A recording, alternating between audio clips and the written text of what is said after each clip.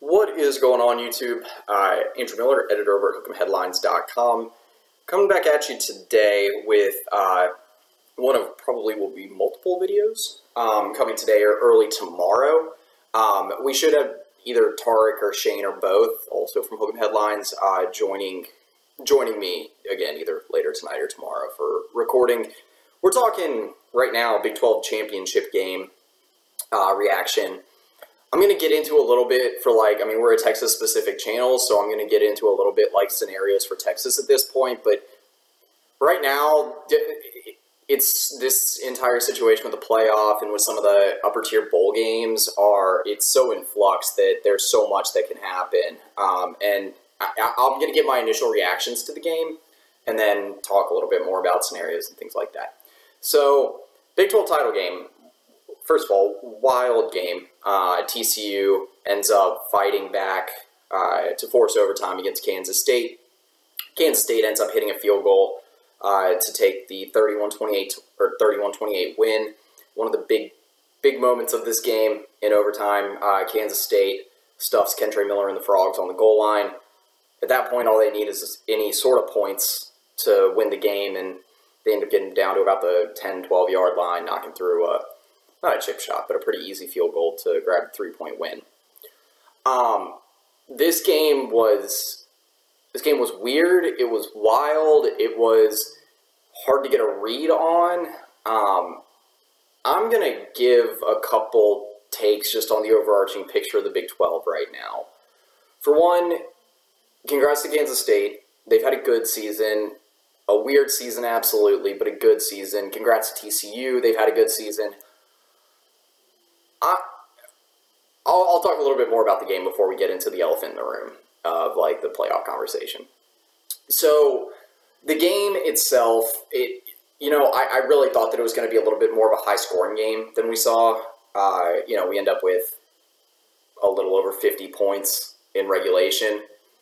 I believe 59 points in total, and so it was more of a defensive struggle than I thought it was going to be. And credit to both defenses, but you never really saw any portion of either passing game really getting any consistent rhythm. Kansas State had some chunk plays, especially first, third quarter. They were looking pretty good, but Deuce Vaughn was the majority of Kansas State's offense for sure, especially down the stretch.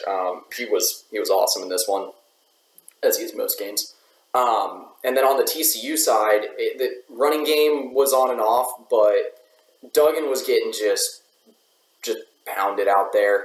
He was, whether it was the pass rush, running quarterback power, which I will say, at least in the first half and some of the second, I wasn't a huge fan of, especially once it was clear that K-State was winning the line of scrimmage on a lot of these plays, getting a read on it early, that, Duggan's a little bit banged up. I don't know why TCU was running so much quarterback power. You've got enough weapons to where I think you've got other options there, and you're not kind of putting your quarterback's health on the line in such a big game with so much on the line. Yeah, again, so much on the line. But I'll pull up some of the numbers here just to give a quick rundown. So Duggan does finish with a little over 250 passing yards, 1 touchdown, 1 pick, probably 2 other balls that also could have been picked, 1 dropped by K-State DB. The main contributions from Duggan, though, was a little over 100 rushing yards, 1 touchdown, including 90 rushing yards on that last drive in regulation for TCU, released the last scoring drive of regulation, where Duggan was he just wouldn't be denied. I think that was extremely impressive. Something that probably locks in his Heisman finalist status. And then on the Kansas State side, Will Howard was pretty good. A little under 200 passing yards, 2 touchdowns. Not many big mistakes from Will Howard in this game either. But it was chunk plays and the ground game that kind of kept Kansas State going in this one. Deuce Vaughn finishes 160 total yards, 130 which were rushing. 130 rushing yards, 5 yards per carry, 1 touchdown. A lot of those yards came on a 44-yard run, and I believe that was in the second half. And down the stretch, he was just solid, man. I don't know who you would hand the MVP to in this game, offensively at least. But mean, if you're just going with the winning team here, you pretty much have to give it to Vaughn. But also, I mean, Malik Knowles, at least in the first half, was really big for Kansas State. Only had 3 touches offensively, but went for nearly 100 yards on that. Unfortunate that he came up injured in the first half, especially playing so close to home. But, I mean, it was the defenses that mainly kind of bowed up at the key points in this game outside of TCU's late drive. You know, TCU somehow 470 total yards of offense, but just 28 points. Lack of conversions in the red zone. One untimely turnover from the first half when Duggan threw a jump ball that was way underthrown to Quentin Johnston. Had some pressure coming up in his face. But, I mean, Kansas State had pressure in Duggan's face all day. He was not comfortable in the pocket, to say the very least. But, yeah, I mean, it was an interesting game. It was a dogfight. It was a real battle. I mean, you can see that by just the score that came about in the fourth quarter that, you know, TCU ends up winning at 11-7 that forces it to overtime. And then, again, K-State's goal line stand was the difference maker when it came down to it. And so, that's pretty much all I have for the game itself because, again, there wasn't a ton good, at least offensively, to dig into. And, again, we're a Texas show, so I'd like to take just more of an overarching look at the postseason. So, I mean, the elephant in the room is TCU's playoff status, I think. Like, what happens with TCU? They're now 12-1. I personally think since this game goes into overtime, and with USC losing yesterday, that TCU should still be in. But there's going to be some interesting arguments. I do want to say this first because I'll end up doing a piece on it. I don't know exactly how their model looks at this, but it was really interesting to me to see that 538, their model for the playoff predictions, now has Kansas State with like a 39% chance of getting in. Utah with like somewhere in the ballpark, like 24 to 27%. I mean, those are 2 3-loss teams. Yes, they're Power 5 conference champions.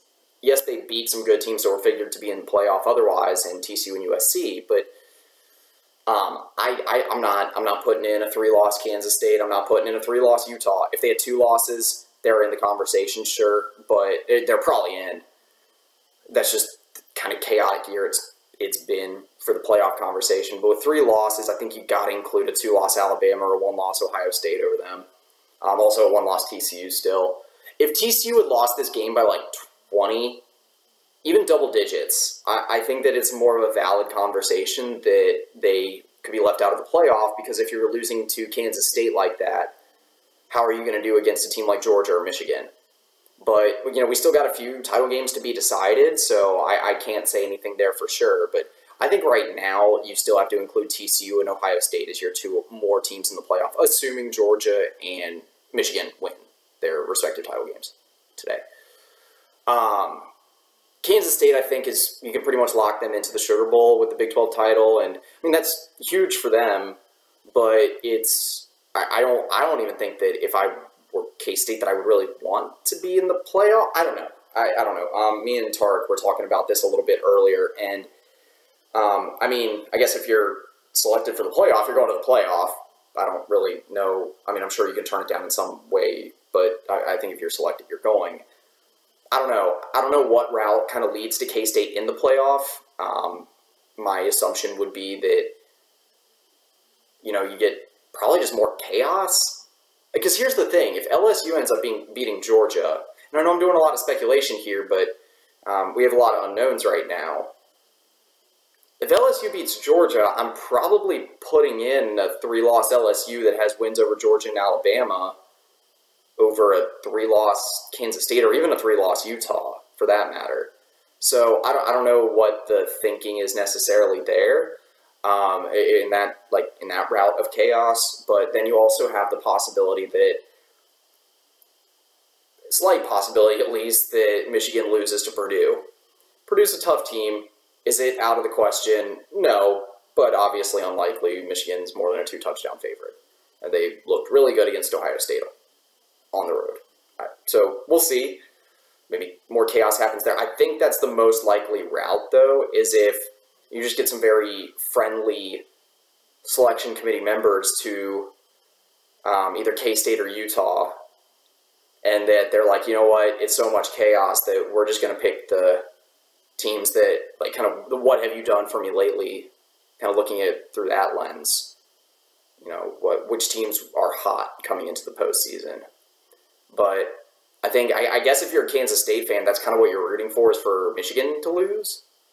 Because if Michigan ends up losing to Purdue, that also looks bad for Ohio State, because they just got blown out by Michigan last week. And so I think if you're the 3-loss Power 5 champions and you're actually hoping to get into the playoff here, and I think Utah, I will say this, I think Utah actually has a better argument than Kansas State, because the way they beat USC yesterday was thoroughly impressive. I know that Caleb Williams was injured and the USC just got really banged up in that game, especially on offense. But the way that Utah looked with an injured Cam Rising coming into the game, that you have to give them the credit there over Kansas State, who barely, like, it was like inches from potentially losing this game. So, and they've already lost to TCU once this season, whereas Utah beat USC twice. I think that conversation favors Utah. But man, I don't know. I have a hard time seeing how TCU doesn't get in the playoff at this point. I could see it happening, but, I mean, there would have to be some sort of chaos in TCU once again getting snubbed, as they did in 2014. This would obviously be different, but, I mean, they're a one-loss team. They were so close that this game was pretty much a coin flip. So, you know, you give Max Duggan, Quentin Johnston, Kendre Miller, some of these guys that have been banged up lately, a month to recover. They're going to be a little bit more formidable. Whereas, like, I think Kansas State, yeah, they have some injuries, but, like, Will Howard was healthy, Deuce Vaughn was healthy. A lot of their key guys were pretty good. Andrew Uzoma. Like, a lot of their key guys on each side of the ball were healthy. Not all, again, I know they had some DB injuries in this game. Malik Knowles exited, so, like, still some key players, but the most important were there. So, this leads me to kind of my conclusion here, and we'll talk about this a little bit later, but, you know, we're at a chaotic point in the day, so I'll give my take as of now. I don't know if it's just going to be me and Tarek, or me, Tarek, and Shane, but some form or combination of us, again, either recording tonight or tomorrow, will be coming at you with all of our thoughts, and, you know, as kind of chaos winds down today, whatever may happen in the remaining title games, see where Texas falls in this and kind of how the playoff is coming together. As of right now, Texas still technically could land in the Cheez-It Bowl, but, like, I think they're as locked into the Alamo Bowl as I figured they would be a few days ago. Again, Kansas State's pretty much a lock for the Sugar Bowl, I think, and I still think TCU is very likely going to be in the playoff field. At that point, that leaves Texas with the Alamo Bowl, because even if TCU doesn't make the playoff, then they're probably an at-large in the New Year's Six. I believe that would place them in the Cotton Bowl. I would need to explore more of the scenarios there, but it's really hard to find a way that TCU isn't, like, the TCU lands in the Alamo Bowl. I don't know 100%. Like, I'm sure there's a way that happens, but the level of snub the TCU would have to be to get there would be pretty incredible. So, again, I'm thinking right now, Texas Alamo Bowl, but we'll see. I mean, I don't know. It is the Alamo or the Cheez-It Bowl, and a lot of that just hangs in the balance of what happens with TCU. And I guess technically, there is still a chance that Kansas State could sneak their way into the playoff, and I can't really believe that I'm saying that, but there's some models giving them a chance. So I will respect that. But anyway, that's pretty much it for this video. I wanted to get my quick wrap up here. We've done a little bit of coverage over the site for the Big 12 title game, and we'll continue to do so. So I'll link up some of that work in the description below. But anyway, for Andrew Miller at Hook'em Headlines, that is pretty much it.